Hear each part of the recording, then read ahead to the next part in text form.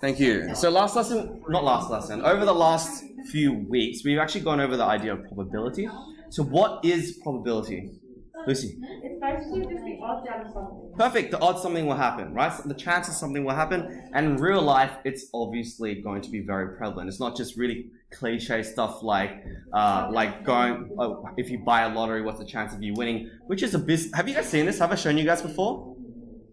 Oh my gosh. Okay, you guys have to see this. This is the probability of you winning the lottery. I've shown you this, right? Yeah, it's abysmally small, right? It's abysmally small, ridiculously small. But also just the idea, for example, girls listening up the back, thank you. Just things like chance of raining, or you guys will see that probability in the news, right? So probability is very prevalent. Or if you play not blackjack or gambling, but like 21 or something like that, right? So the idea is probability helps us understand what are the chances of something happening. I think on Monday, Darwin had a very unlucky situation when he got a 2 and said higher, and it ended up being an ace, something like that. So how many cards? He got an ace and he said lower. And then it ended up being even lower than, ended up being higher. No, it was higher. Ah, okay. Alright, so how many cards do we have in a deck? 52, thank you very much. I'm seeing a lot of people distracted up the back. It's very difficult for me to project so far given it's a large classroom. So I appreciate when I'm talking to you guys, you can look at me so I know you're listening.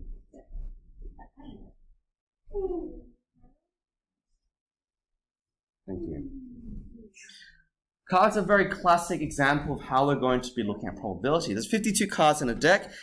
Is it easier to get one diamond card out of one draw? Or is it easier to get all diamond draws from 15 draws? 15. As in every single one is a diamond. First one. No. First one, right? Why is it easier for the first one? What's the probability of me drawing a diamond in the first one? 13 out of 52. That's not a diamond. Because there's 53 decks and 52 divided by 4 is 30. Perfect. So 52 cards in a deck. That's a very wonky diamond, but it's a diamond nonetheless. I'm very smart. I get 41% of my math test. Thank you. Well, now he's going to equal through 21.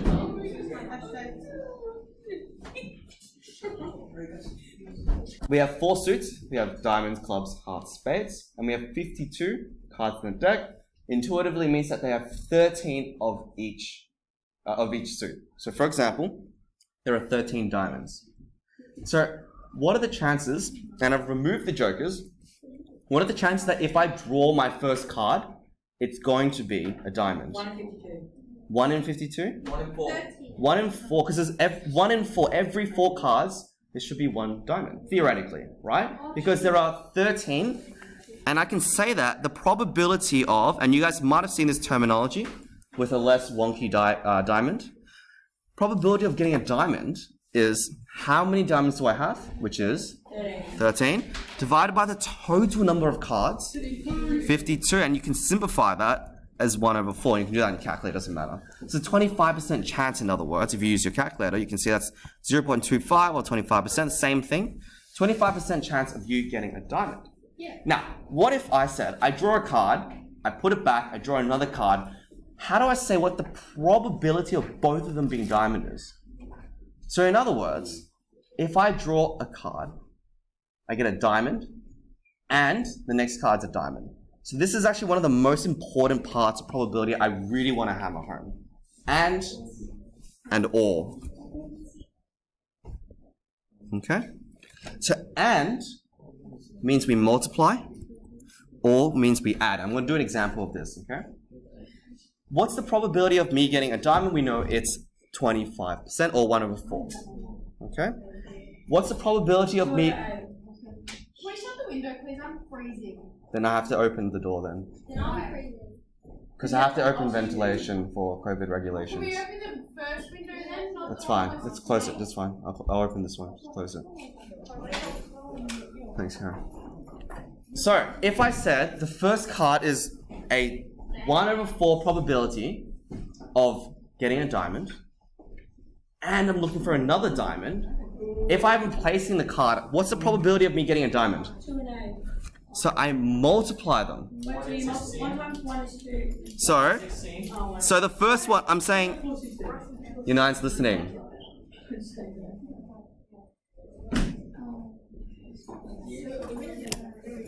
Alright, so we have diamonds. If I'm saying the first one is a diamond and the second one is a diamond, like I said, we multiply. So the probability of getting a diamond at first is a quarter, and the probability of getting another diamond is a quarter.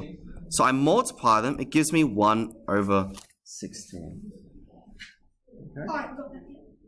Awesome. Now, if I said I want the first card to be diamond or the second card to be diamond, I add them. So I've got a quarter, and I add it to get another quarter, and I end up with what? What's 1 quarter plus a quarter? Half, thank you. Half. So it's very clear. Which one's bigger, half or 1 over 16? Half. It's a lot easier, much easier to get a diamond somewhere than it is to say I want both of them to be diamonds. But in real life, let's say I'm shuffling a pack of cards and we're playing higher or lower. In real life, when I take a card out, I don't put it back in immediately, shuffle it, and then take another card, right? In real life, I'm going to take a card out, put it down, and we're going to go through the deck. So what that is, that's called multi-step, right? Because it's saying, well, I'm taking a card out, I'm not putting it back in, I'm taking another card. So what we can use is we can use something called tree diagrams to make sure we understand what's going on. So let's say I draw my first card here, my second card here, and my third card is over here. Can you guys see that off the back? Yeah. Yep, thank you. So let's say I'm talking about clubs, okay? So I'm gonna say clubs. That's a club symbol, I swear. And then not clubs. And does anyone remember what we call it as, what the term we use for not something? Starts with C? Complementary. Complementary. And what's the symbol we use for complementary? Not quite. No, it's just that. A dash. It's apostrophe. Right? So this is saying club's dash means anything that's not a club. So what's the probability of getting a club? 1 in 16. 1 in 4. 1 in 4, thank you, because there are 4 suits. What's the probability of getting not a club? 3/4. Perfect, everything else, 3/4. Okay? Now, I'm going to keep it, actually, as in over 52. So how many? 13 over 50. Thank you very much. We have 13 cards that are clubs. And we have how many that are not clubs? 39? Good. Good work. Now, I'm going to keep going. I'm going to say, okay, look, the chance of me getting a clubs on the first draw is 13 over 52. But then, what's the probability if I've taken... it's 39 because it's everything else that's not clubs. Oh. Yeah. So let's say I've taken a card out. I've seen that it is a spade, so it's not a clubs. I'll put that down. So spade's the one that looks like this. Is that the pointy one? Yeah, that's the one. So we're going to follow the bottom one, right? We're going to follow the bottom one because we didn't get a spade. So now we do the same thing, but I'm going to draw another spades dash. And this is super messy, I apologize. But then we have another chance of getting a clubs now, right? We have another chance of getting clubs. So how many cards are left? I've taken one out. 51. 51, thank you. There's 51 cards left. How many clubs? 13. How many clubs are still there left? Thank you, 13. Now, I've taken one of the spades out. Before, there was 39 non-clubs. Yeah. How many non-clubs do I have left? 38. 38, thank you, because I've taken one out. It's out of the pack. I have 38 out of 51. Yeah. Eventually, if I keep going, you'll notice the bottom number, the total number of cards I have, will eventually go down to being 1. Makes sense, right? In which case, it's certain I'm going to get whatever card that is. So these tree diagrams help me explain different steps and help me explain how do I find the different steps. In this case, if I said,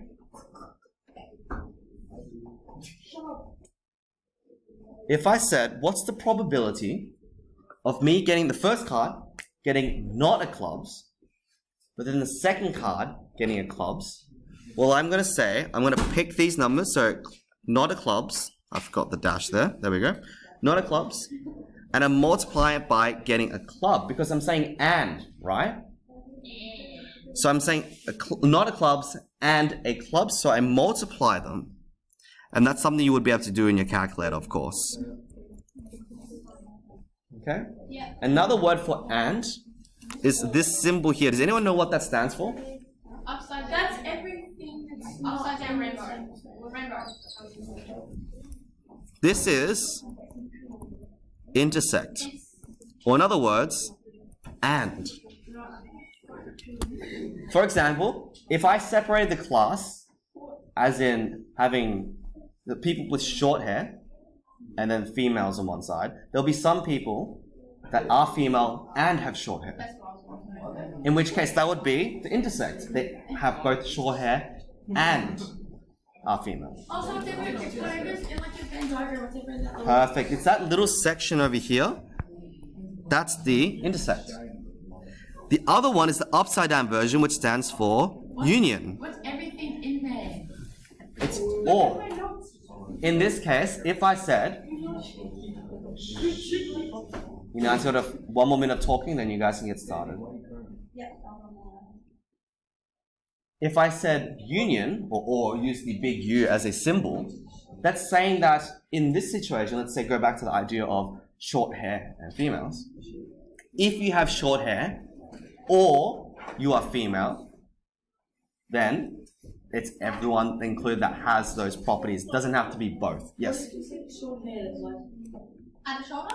This is just an example. Like Sure. military haircut? Okay. Do I have any questions about what I just went through? No, I'm all good. No? Okay. I want you guys to get started working on the the progress quiz on page 602 of your textbook. Thank you. During this time, you can chat amongst yourself, but I'll come around and see how you're going.